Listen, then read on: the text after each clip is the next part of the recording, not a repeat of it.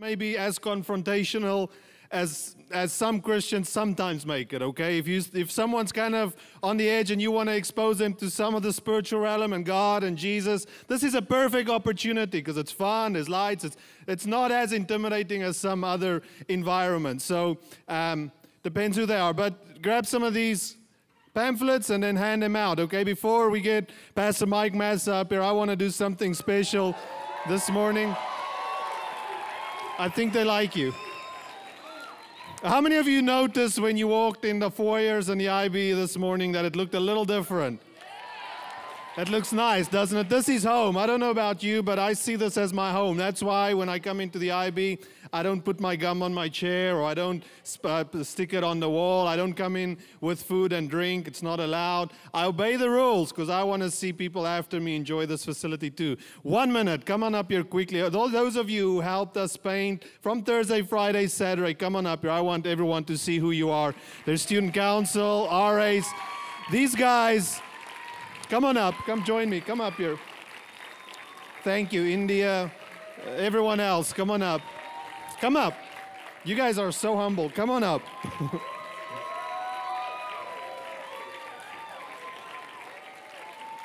Okay, now we started this project, hang on a second, spread out nice and wide so we can see your faces. We started this project Thursday, Friday, Saturday.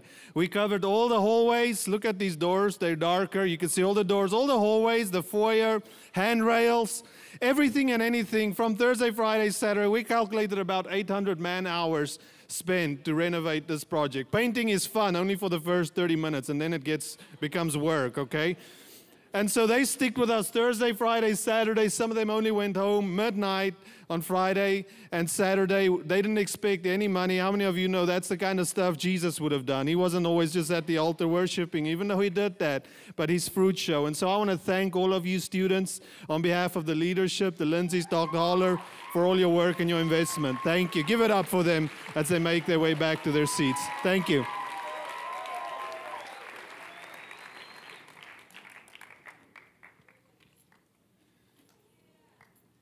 You all ready to hear from Pastor Mike Massa? Hey, give a warm CF and I welcome to Mike Massa this morning.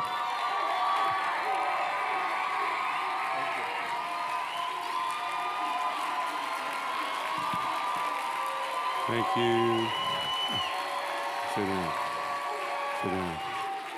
Sit down.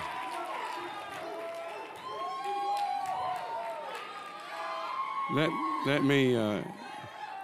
I need you to acknowledge my wife, Nancy. Nancy, will you stand, please? Stand up.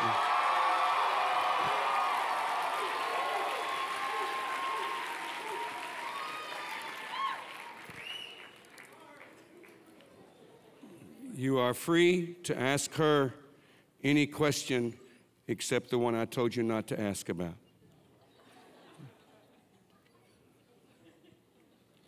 2 Corinthians chapter 3. 2 Corinthians chapter 3.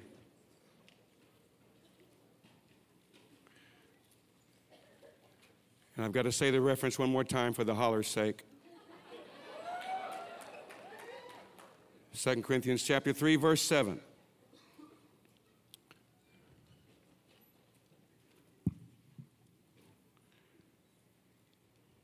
Verse 7, but if the ministry of death, written and engraved in stones, was glorious, so that the children of Israel could not look steadily at the face of Moses because of the glory of his countenance, which glory was passing away, how will the ministry of the Spirit not be more glorious? For if the ministry of condemnation had glory, the ministry of righteousness exceeds much more in glory. For even what was made glorious had no glory in this respect because of the glory that excels.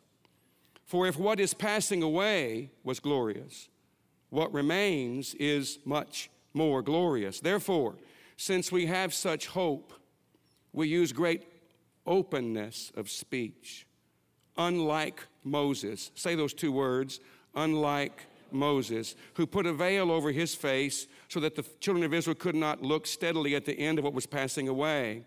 But their minds were blinded. For until this day, the same veil remains unlifted in the reading of the Old Testament, because the veil is taken away in Christ. But even to this day, when Moses is read, a veil lies on their heart. Nevertheless, when one turns to the Lord, the veil is taken away. Now the Lord is the Spirit, and where the Spirit of the Lord is, there is liberty. But we all, with unveiled face, beholding as in a mirror the glory of the Lord, are being transformed into the same image from glory into glory, just as by the Spirit of the Lord. Father, thank you for the way you do things. Thank you for your signature on our hearts, on our lives. May it become more and more obvious that you are the one at the front of the line. May it be more conspicuous that you are leading the way for us, for this place, for our future, and for your honor. This is your time, sir, and may your Spirit have every liberty to reveal who you are to us. In Jesus' name, amen. I'm going to ask a question. I'm going to give an answer to that question with two facets to it. I'm going to ask a question. I'm going to answer the question with two facets. Then I'm going to give you a spiritual and practical exercise to implement the answer to the question.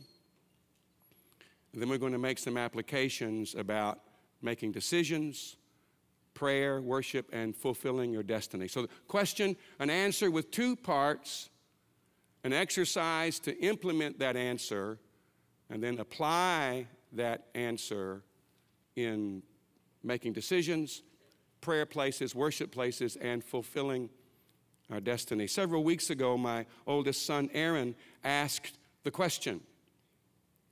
And it was a striking one because as a teacher, I had more than one answer. And he said, Dad, what's one thing, if somebody did that one thing, would most dramatically impact their life? If a person were to do one thing, what is the one thing that if they did that, it would most transform, revolutionize their life? And I knew that he didn't want me to use, he's not against the Bible, but he didn't want me to use a spiritual answer because he was asking it for somebody who didn't know Jesus as well as for a believer. What is the one thing that if you do that one thing, it will most dramatically change your life for the better? So I considered it for several minutes, and then here was the answer. To courageously face who you are. To courageously face who you are. If you and I can courageously do that, and I'm going to talk about how to do that in a moment. If we can courageously face who we are, it will most powerfully impact and transform us. I'm convinced of it. Now let me tell you a few people who did not courageously face who they were. In the Garden of Eden, Adam did not courageously face who he was. When he found out about his disobedience, he hid, covered it up with the fig leaves. And he and Eve hid because they didn't courageously face the fact that they were disobedient. They didn't face the fact that they were still, by the will of God, they were still the managers over the earth, but they didn't courageously face that either. And they were not willing to face their failure, their disobedience, their wrong. The rich young ruler came to Jesus in Matthew 19 and asked a really good question. What can I do? What can I do? What good thing shall I do that I may have eternal life? That's a good question. And Jesus answered it. Sell everything you've got, give it to the poor, and come follow me. And the rich young ruler went away sorrowful. And it's interesting because the Bible says that Jesus loved the guy. But he would not courageously face who he was. And he was a greedy man who was worshiping his money more than he wanted eternal life. And he wouldn't courageously face that reality. Ananias and Sapphira in Acts chapter 5. The Spirit of God is moving all through the church in Jerusalem. There is underway. And people like Barnabas are selling all their property and giving the money from the sale to the church, giving it to the Lord. And Ananias and Sapphira like the PR that they're getting. So they agree together to sell their house. And the money, the numbers aren't given, but let's say they sell it for $100,000, and then they keep 50 of it. And then they walk up, Ananias walks up to Peter and says, we sold our house for $50,000. Here it is. Here's the money. Now, the Spirit of God rises in Peter and says, the man's lying. And Peter says, Ananias, you were under no obligation to sell your home. And when you sold it, you had the right to do with the money what you wanted. But to give the impression that you're giving everything when you're only giving part, see ya, boom, he's slain in the Spirit, gone. Slain in the Spirit, that was a joke, you missed it. But he died. And you know who carried his corpse out? The young people. How like that for youth ministry? That'd be serious youth followers of Jesus. Well, Sapphira comes in 3 hours later. And she doesn't know what happened to Ananias. And Peter doesn't know if she's collaborated or not with Ananias. So Peter does know this. He does know that if she lies, she's dying. How you like that for a pastoral position? If Sapphira lies, she's going to be dead. And so I'm thinking if I'm an usher in church that day, when Sapphira walks in, I'm thinking, psst, Sapphy. It's been kind of serious in church today. You might want to courageously face who you are. But nobody warns her. And Peter asked her, he said, did you sell it for $50,000? And she goes, yep. He goes, bye, boom. And the same young people carried her out. What's the youth ministry? What'd you do today? Oh, we carried out the people God killed in church. That's what we did. But Ananias and Sapphira would not courageously face who they were. The truth is they had a greed problem, and they were trying to make an impression to people. They really didn't want to love the Lord fully. But if they courageously faced who they were, they could have been changed. But see, I cannot face who I am. I cannot courageously face who I am apart from the Lord himself. I can't do that. I can't accurately and courageously face me and discover me without him. Jeremiah 17 says, my heart is deceitfully wicked. Who can know it? Who can know what's really going on in me except that the Lord shows me who I am? In Luke 6:46, Jesus said, why do you call me Lord, Lord, and do not do the things that I say? Now, do you see the discrepancy there? If I say, Lord, Lord, but don't do what he says, there's some sort of disconnect with me that I'm not courageously facing. I call him Lord, but I don't do what he says. That doesn't match. There's a discrepancy. There's a disconnection between what I'm saying and who I really am. I'm saying you're Lord, but I'm not doing what he's saying. The next verse 47 says, Jesus said, whoever comes to me, hears my words and does them, I will show you what that man is like. See, if you want to find out who you really are, you've got to courageously face who you are. Here's the two sides of the answer. I've got to courageously face who I am without Jesus, and I've got to courageously face who I am in Jesus. And both of those things are scary. Both of those things are scary. I've got to courageously face who I am without Jesus and courageously face who I am in him. Because when you and I find out what he really wants to do in us, in him, that's scary. And it ought to be impossible for you and me to do it on our own. It's really scary when you begin to realize what God wants to do in and through us in his Son. It takes courage to face who I am without him. It takes courage to face who you and I are in him. The first kind of thing is I've got to see who I am without him. To see the selfishness, the meanness, the anger, the pride, the arrogance, the unclean, the violence, the sin that so easily I do, the lust, the greed, the vindictiveness, all kinds of things, the desire to retaliate. January the 2nd, 2015, in ICU with the lymphoma in my body, about that big right there. I was 2 days away from dying, and I fell in ICU. ICU nurses don't like it when their patients fall. They don't like that at all. So I woke up January the 3rd, and that whiteboard in front of me that said fall risk and severe was checked.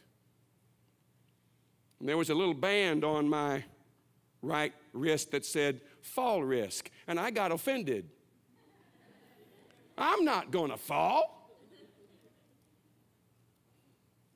And the Lord said, "Can I talk to you?" I said, "Yes, sir." "You don't think you're going to fall?" "No, sir." "Him who thinks he stands, take heed lest he fall." I went, "Oh." And then he said, "Can I tell you something else?" I said, "Sure." He said, "You've been arrogant." Up to that moment, I didn't know that. I was blind as a bat. But as soon as he said it, 5 things lined up in here. And I went, oh. And I mean bad. I don't mean a little bit of pride. I mean bad. Bad. And he says to me, "Mike, it's difficult for me to give grace to prideful people. He gives grace to the humble. He resists the prideful." He wasn't mad at me. He wasn't angry with me. He was simply informing me of my status. And I had to courageously face, at that moment, I'm an arrogant man. Now, God didn't give me the cancer. That was a devilish attack. But I was apparently in a better position for him to talk to me at that point. Can you and I courageously face who we are? And I don't know who I am apart from being in front of him. In Psalms it says, in his light we see light. I don't know clearly until I'm in front of him who I am. I heard about a lady, she wasn't here, I heard about a lady who was wanting to be a missionary, and she was in her mid-40s, late 40s, not married, and she was ready to go to the mission field and made preparations and was looking forward to it and all that kind of thing. And one day the Lord said, "Can I talk to you?" And she said, "Sure. I need to tell you who you are. The truth is, you hate men. You have lesbian tendencies, and you want to hide all that by going to the mission field." Now, can you courageously face the revelation of who you are without Jesus? Because I'm not really going to be transformed until I can see both, who I am without him and who I am in him. Both are scary. Both are difficult to see and to witness. And it takes courage to face them. The Lord told Peter, "You are going to deny me 3 times before the rooster crows twice." Peter said, "No, I won't." Let's make it 4. How about that? Let's make it 4.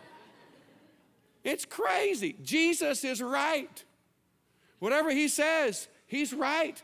Peter should have said, of course, Lord, forgive me in advance for the 3 times I'm going to deny you before the night's over. He was not courageously facing who Jesus said, you are a 3-time denier, boy. And Peter said, no, I'm not. Uh-huh. What Jesus says is right. Amen. I like it. Listen, if God tells you you're a jerk, you are blessed. Because now you're no longer a deceived jerk.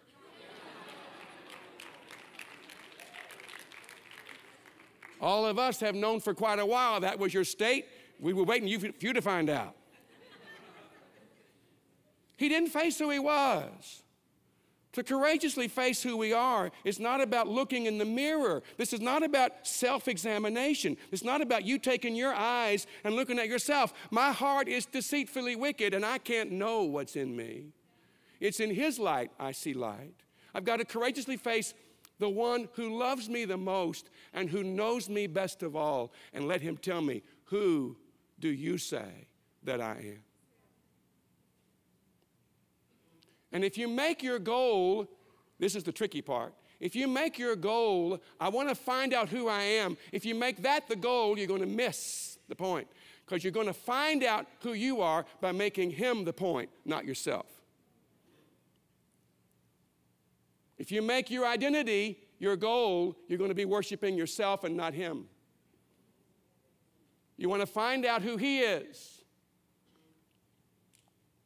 Peter got it right one time when he said, you are the Christ, the Son of the living God, and he made his point of emphasis the Lord himself. And then Jesus said, and you are Peter.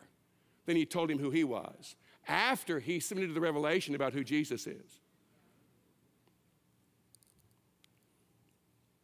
In Isaiah 6, Isaiah says, in the year that King Uzziah died, I saw the Lord sitting on a throne, high and lifted up, and the train of his robe filled the temple. Above it stood seraphim. Each one had 6 wings. With 2 he covered his face, with 2 he covered his feet, and with 2 he flew. And one cried to another and said, holy, holy, holy is the Lord of hosts. The whole earth is full of his glory. And the posts of the door were shaken by the voice of him who cried out, and the house was filled with smoke. So I said, woe is me! For I am undone, because I'm a man of unclean lips. He saw who he was in the Lord's presence. For my eyes have seen the King, the Lord of hosts. Isaiah courageously faced who he was. In God's presence, he sees God, and Isaiah's conclusion is, I'm a man of unclean lips. He sees who he is in front of the Lord. Now, just a few verses later, God says, who's going to go for us? Whom shall I send? And Isaiah sees himself now in God. Here am I, send me. You've got to courageously face both. Who am I without him? And who are you and I in him? It's scary. Saul of Tarsus is on the road to Damascus. Saul, Saul, Jesus shows up. Saul, Saul, why are you persecuting me? He said, who are you? I'm Jesus, whom you are persecuting. And he told him, see, Saul is thinking, I am doing the will of God. Saul's whole point is he believes he's doing God's will. The truth is he's fighting the very thing that God is doing on the planet. He's opposing it, but he's got to courageously face what's going on. I am Jesus, whom you are persecuting. What a revelation, huh? To be thinking that the whole time you're doing the will of God and find out you are resisting the very thing he's doing, opposing it. And then God tells Ananias, different Ananias, he says, he is a chosen vessel of mine to bear my name before the Gentile nations, before kings and the children of Israel. For I will show him how many things he must suffer for my name's sake. See, he faced who he was without the Lord. You are persecuting Jesus. Then he had to courageously face whom God was going to make him. And I must show you how much you must suffer for my name's sake. Got to see both. Got to see both. Mary, all by herself, teenage girl probably. Gabriel shows up. Gabriel says, the Spirit of God's going to come on you. The power of the highest is going to overshadow you. And that which will be born in you will be called the Son of God. And Mary said, I'll take it. Be it unto me according to your word. She courageously faced who she was. Did she understand with her head? Of course not. But she courageously faced what God was saying was her place.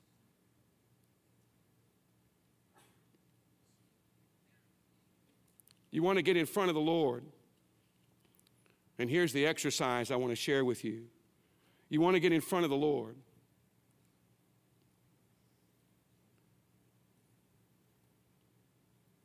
Get in front of him. Take your Bible, pen and paper. Don't take music with you this time. Just you and him. Don't take music. Get by yourself. Get a place where you can be still and be quiet. And read the Bible out loud.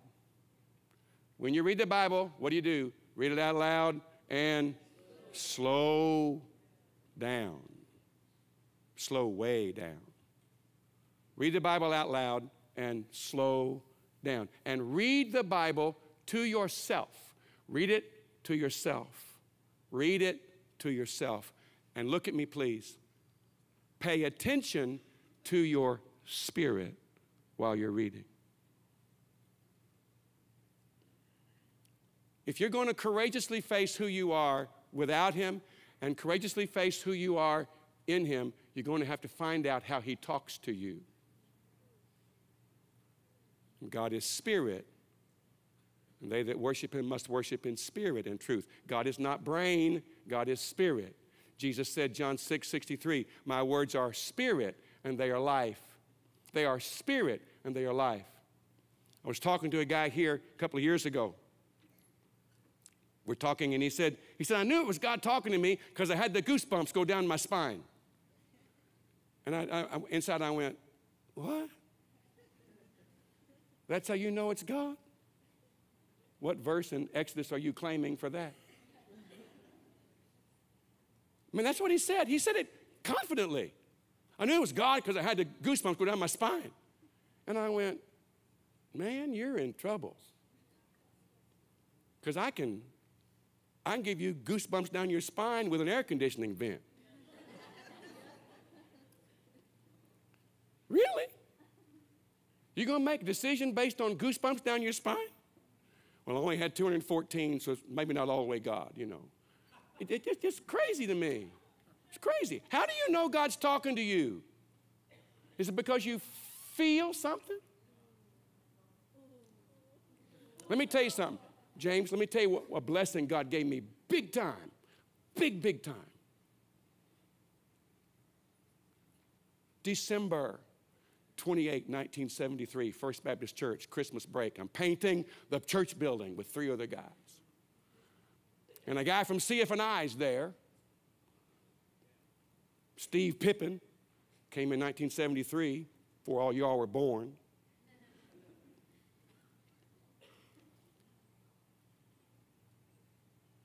And he was praying for my brother up in the primary 2 department, Sunday school department, right above me. Doug Bates next to me says hallelujah, throws his paintbrush in the air and runs upstairs because he already speaks in tongues. I don't. And I've been seeking the baptism of the Holy Spirit for over a year and a half. And I read everything from Bob Buse, who said if you don't speak in tongues, you are you're not saved, to M.R. DeHaan, who said if you do speak in tongues, you are of the devil. I read everybody from soup to nuts. I read them all.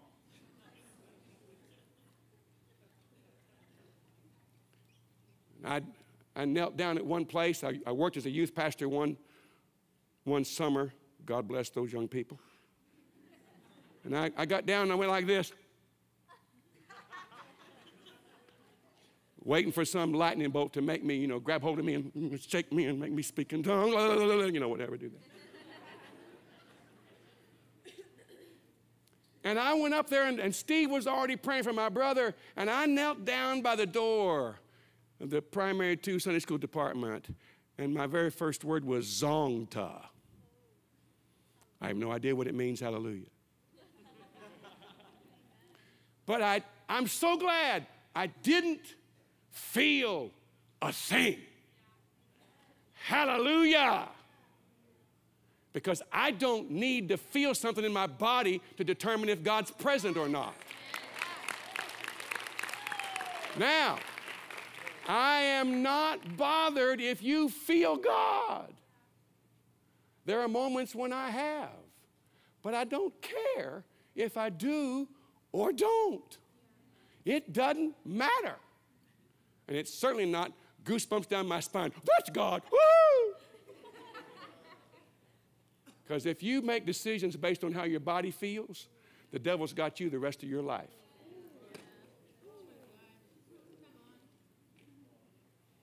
You got to courageously face who you are and learn how to hear him in your spirit. You need to hear him here. People do this. Look at me. Look. They go, God, talk to me. No. He talks to you down here, not up here. He talks here.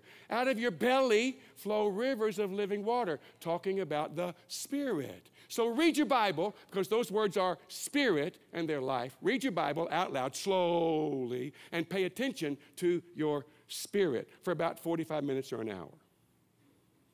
Yes, I mean 45 minutes or an hour. Yes, actually 45 minutes to an hour, not 10. You'll read 10 minutes. Man, I must have been going 45 minutes easy, and you'll only be going 8 minutes. Just read it. Take your time, slow down, and read it for 45 minutes to an hour, and pay attention here. Not what you're feeling. Not what Jesus, what Jesus, I think Jesus got, an angel must come in the room. Whatever. What's he saying down here? Now, the first time you do that, you won't hear anything. Good. Do it again the next day, 45 minutes to an hour. Get someplace quiet, get by yourself, and read the Bible out loud, slow down, and listen. And you won't hear anything the second day. So what are you going to do now? Do it again. Third day, do it again. About 2 weeks in, there will be an occasion where you won't feel anything, but you'll have this awareness. Now, when that awareness comes, don't tell anybody about that. Don't do that. Don't talk to people. Don't tell the secret things God's telling you. Don't. Whenever you can see the roots of a tree, it's not good. Okay? So people walk up and say, Mike, let me tell you what God told me. They pull their roots out. Like, don't do that. Keep it in the ground, man. Keep it there. And you weigh that. Now then, the next morning in chapel, or Dr. Holler's class, or whomever, they say what you heard the day before. And you go, hop, hey, don't raise your hand.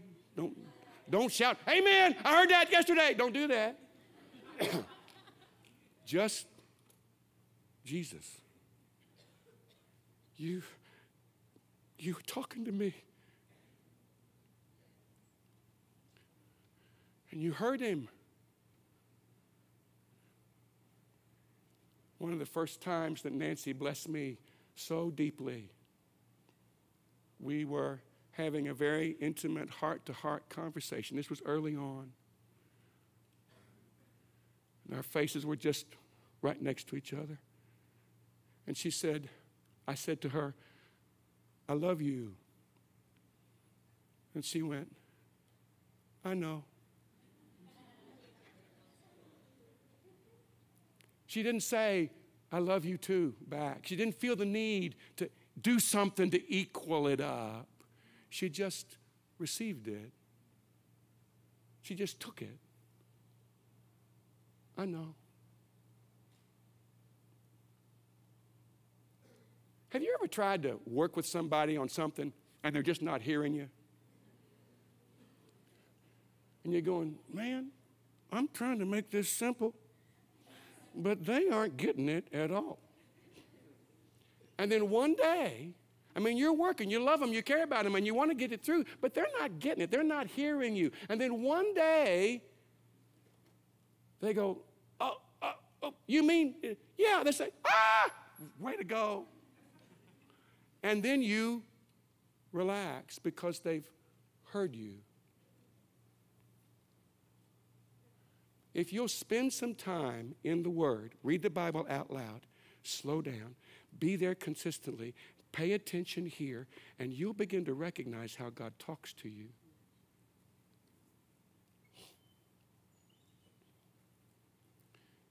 And then you'll have all this anxiety, all this groping and this desperate, I gotta. And one day when you know that He heard you,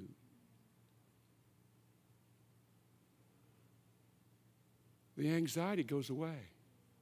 You don't work at it, you don't get rid of it, it just goes away because you know He heard you.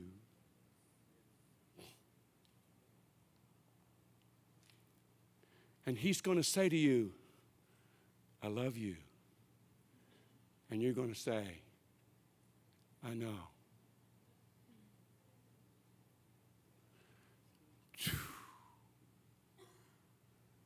The desperate desire to, I gotta find God, what,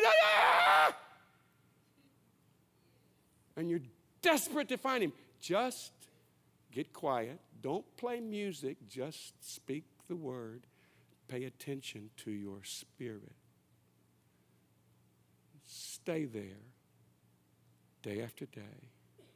And one of those days, I promise you, if you will courageously face who you are in front of Him in His Word, one of those days you will hear Him talk to you and you will know it's God. You will know. No question. You won't think it. You won't feel it. You won't have a mood. There won't be an atmosphere. You'll just know. You'll know. And guess what? Now you're living. We live by the words that come out of His mouth. I'm not alive, nor are you, until I've heard what He said. And I'm doing, He said, if you will come to me, hear my words, and do what I say, I will show you what that man is like. Now you'll begin to see. If I'll courageously face who I am without Him, courageously face who I am in Him, now I'm living. When His Spirit begins to talk to you, now you're living. Now you're actually living. And guess what? You're not intimidated anymore.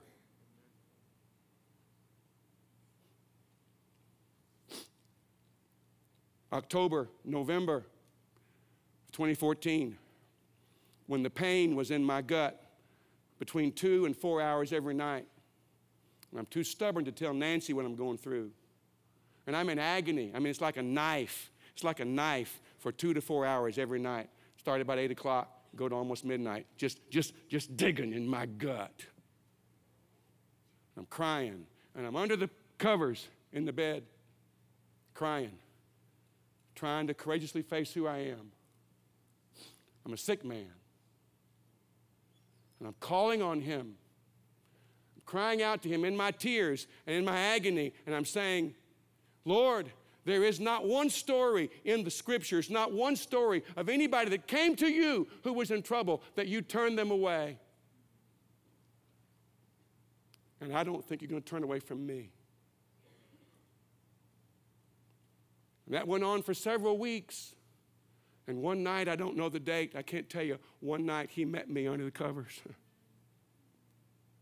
And He told me, I've heard you. I've heard you. And I knew I was in trouble. I knew my physical situation was bad. And by that time, I knew there was likely a cancer in my body, but I was not intimidated. Because I knew the one who loves me the most had heard me, and I was at ease. Now, physically, it got more severe after that. And I got much closer to death than life after that.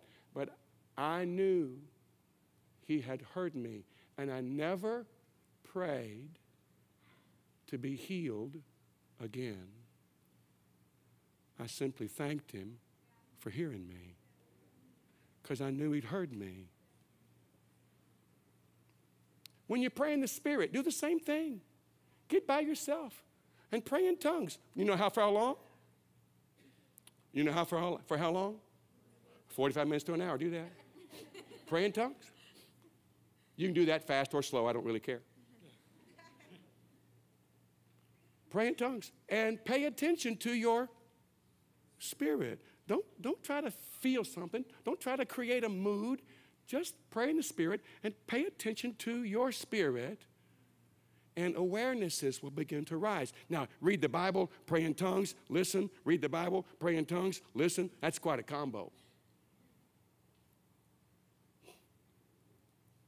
And just be there and let him train your spirit, and you begin to recognize what he sounds like to you.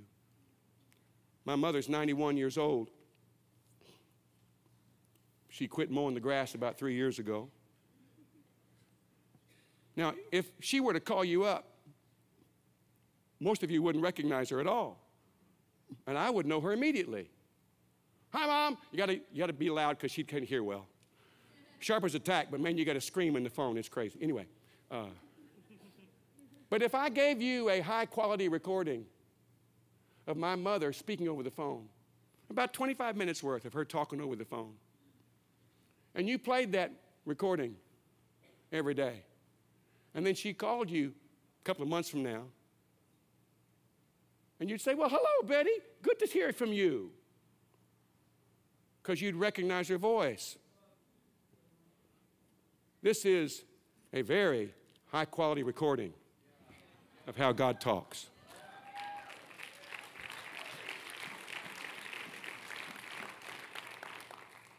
And if you'll read that with any kind of confidence that the words are spirit and life, pay attention to your spirit,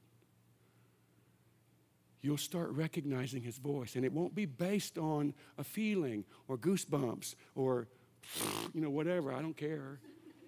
And I'm not against any of that.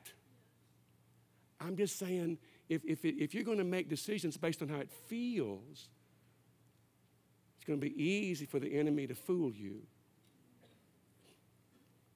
All right? Who's going to play the piano?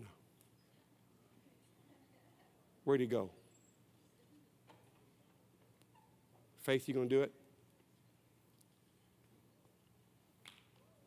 Okay. Whoa. She's going to play the piano. She's not going to dance a jig. She's just going to play piano. See, too often, listen to me carefully. We are into events, and God's into process. God's not against events, but events become fake and flawed when they don't correspond to how you've been living before the event happened. People want to, I got to get to church on Sunday because my life's miserable. Well, why don't you love Jesus Monday through Saturday, and then when you meet at church on Sunday, you won't be a hypocrite. Man, we had church today. Well, are you the church Monday through Saturday? Or you got to have some cheerleader pick me up because you're living off emotions and not out of your spirit.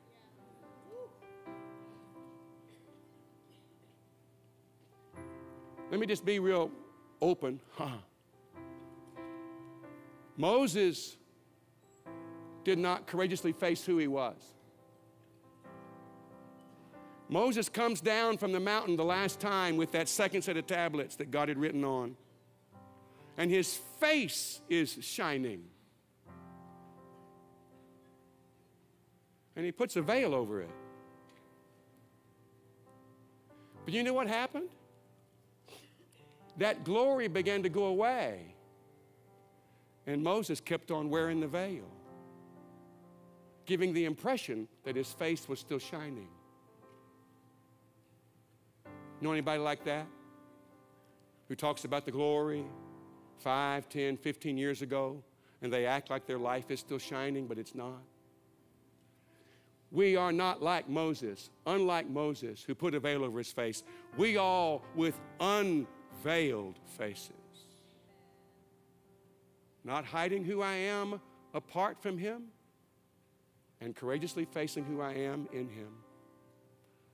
Transformed, glory to glory. Get in front of him, take the veil off.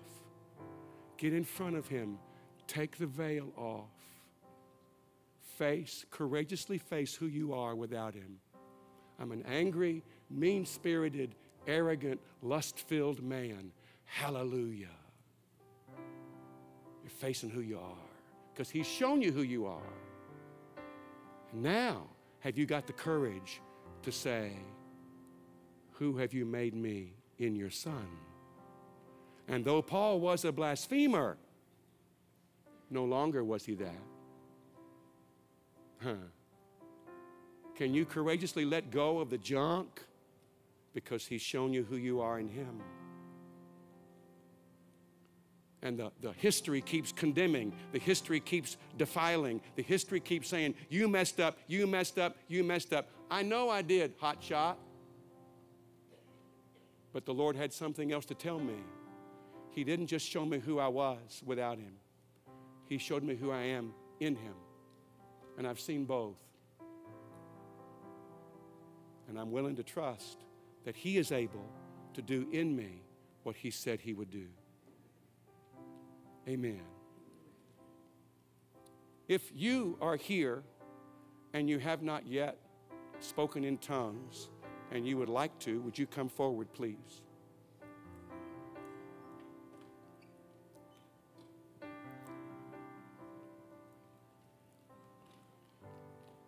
If you are here and you have not yet spoken in tongues and you would like to, I want you to come forward, please. Courageously face. Courageously face. Guys and gals, courageously face who you are. Come in here in front of me, please. Just walk, face me this way. Anybody else? You have not yet spoken in tongues, but you would like to. You've received Jesus as the Lord of your life. You have? Yes. I need to hear you. When you pray in the Spirit, your brain is not fruitful, the Bible says. Your brain doesn't understand. The Spirit lives here. And when he begins to express himself, he bypasses your brain. He comes out this way, out of your mouth. Breath and spirit are the same word. Same word. So when you speak the word of God, that's spiritual words being spoken. When you pray in the Spirit who lives in you, he lives in you, he is expressing himself. But if you're waiting to have the words come here, they won't. Because the Bible says that when we pray in the Spirit, our brain doesn't understand. Okay? I'm going to do what Mrs. Lindsay used to do when she prayed for students to receive. And she would give this picture. When Peter walked on the water, there were two things happening. One was natural, the other was a miracle. And when Peter walked, he walked like he always walked. And he picked up one foot in front of the other and walked. Nothing miraculous about the walking at all. He walked like he always walked. The fact that he was carried on the water, that was a miracle. God did that, and Peter can't do that. Peter can't stand up on the water and walk. He can't do that. God did that. But he walked like he always walked. And when you pray in the Spirit, two things are happening. One is natural. The other is a miracle. And the talking is you talking. The Holy Spirit's not out here. He's using your lips, your voice. You have to actually breathe in and make sound. But you can't say languages your brain knows. And see, I can't do that. I've been speaking in tongues since 1973, and I still don't understand what I'm saying. I'm not supposed to. Sometimes I understand by the Spirit, I know what I'm doing, but most of the time I don't have any idea. Can we all stand together, please? You all step forward just a little bit. If you know one of these folks well, if you know one of them well, would you come and stand behind them, please? Now, I'm not going to create a mood. I'm not going to, slap you around and jerk your head and move you all around. I'm not going to do that. Because the Spirit of the Lord, He lives in you already. He's already there.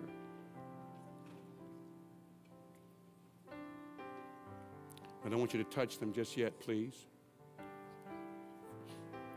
Folks that love you are standing behind you. But I want you to forget about everybody else. Just want you to put your attention on your spirit in the Lord, okay? I'm going to pray, and then I want you to get out of the boat and walk on the water. Just because you can begin to speak. Acts 2:4, it says, they began to speak as the Holy Spirit gave them utterance. They began. If you're waiting for some lightning bolt to hit you, that won't happen. They began to speak. Lord, thank you for your authority over us right now. Thank you for your particular and specific love for each one of these individuals. Thank you for your hand on them. Thank you for the freedom right now. The Spirit of the Lord lives in you. He lives in you. And every fear of men, every fear of this whole thing, we bind and reject in Jesus' name. And thank you for freedom right now. In the name of the Lord. Just everybody in the room, please begin to pray in the Spirit. And those of you down front, just go ahead and start. In Jesus' name, be filled and filled up with the Spirit of God. Just begin. Just begin. No,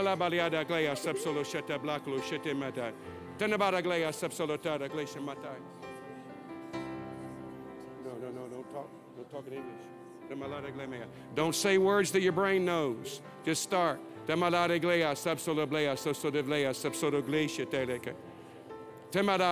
Thank you for freedom to begin. Freedom to begin in Jesus' name.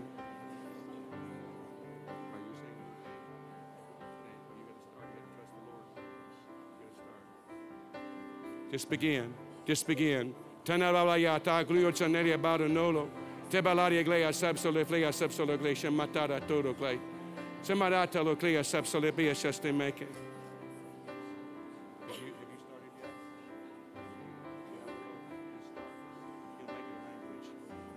God's the one that makes it a language. You can't do it. God makes it a language. You got to give him something to work with.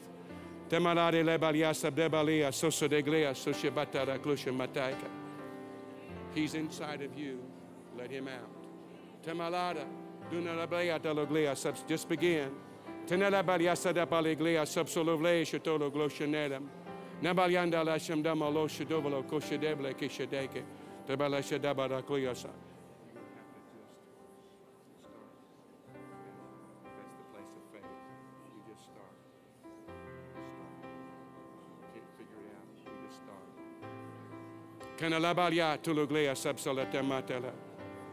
Go ahead.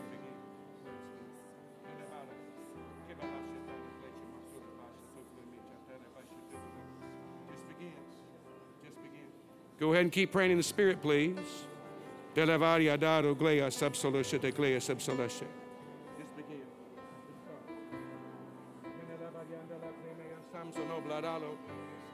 Stick it on the wall. I don't come in with food and drink. It's not allowed. I obey the rules because I want to see people after me enjoy this facility too. 1 minute. Come on up here quickly. Those of you who helped us paint from Thursday, Friday, Saturday, come on up here. I want everyone to see who you are. There's student council, RAs. These guys, come on up. Come join me. Come up here. Thank you, India. Everyone else, come on up. Come up. You guys are so humble. Come on up.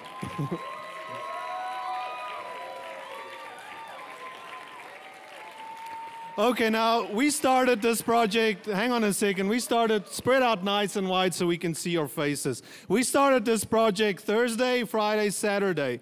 We covered all the hallways. Look at these doors. They're darker. You can see all the doors, all the hallways, the foyer, handrails, everything and anything. From Thursday, Friday, Saturday, we calculated about 800 man-hours spent to renovate this project. Painting is fun only for the first 30 minutes, and then it becomes work, okay? And so they stick with us Thursday, Friday, Saturday. Some of them only went home midnight on Friday and Saturday. They didn't expect any money. How many of you know that's the kind of stuff Jesus would have done? He wasn't always just at the altar worshiping, even though he did that, but his fruit show. And so I want to thank all of you students on behalf of the leadership, the Lindsays, Dr. Holler, for all your work and your investment. Thank you. Give it up for them as they make their way back to their seats. Thank you.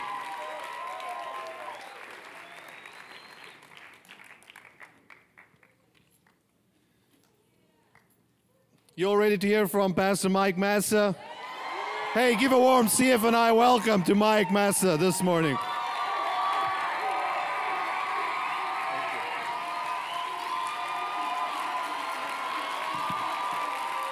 Thank you. Sit down. Sit down. Sit down.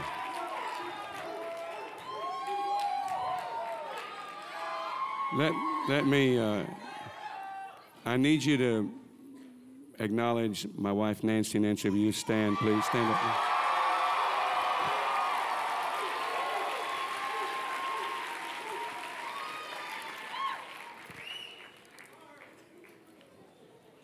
You are free to ask her any question except the one I told you not to ask.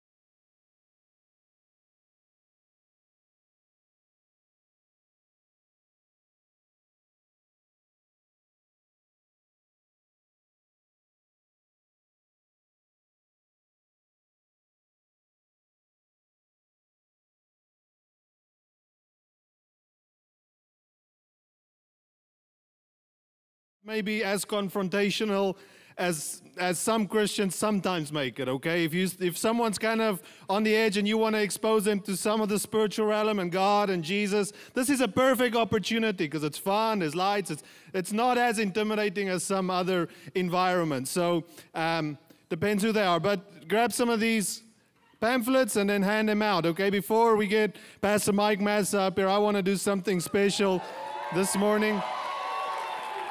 I think they like you.